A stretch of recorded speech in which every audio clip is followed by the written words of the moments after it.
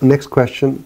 Is there any spiritual reality and benefit in performing hard mystic exercises and struggles, such as remaining hungry, wearing rough and harsh clothing, and living in a jungle to obtain closeness to Allah subhanahu wa ta'ala? You see, a person can, when he sees in martial arts, they are doing very, very hard exercises. If it's done under a guide and for a limited period, they can be beneficial in the sense, actually, if a sheikh, if a murshid, if a guide has actually instructed. But if this person is doing by themselves, they might not know why they are doing it. There's nothing in hunger which is going to give them benefit until they have there's the intention and there is some target benefit in there.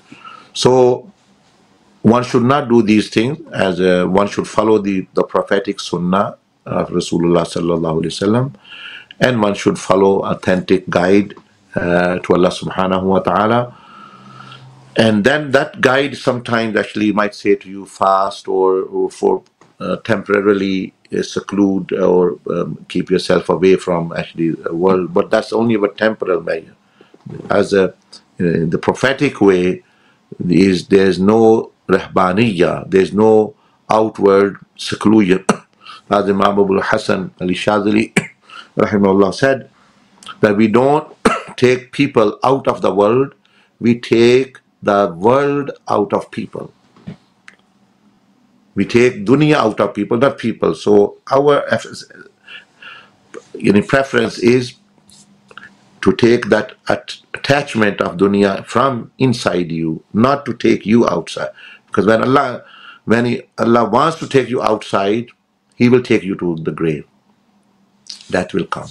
Until then, actually. But for temporarily training purposes, like the itikaf, 10-day seclusion, or you do 3-day seclusion of itikaf in masjid, nafal itikaf, and tahajjud time, you are actually alone.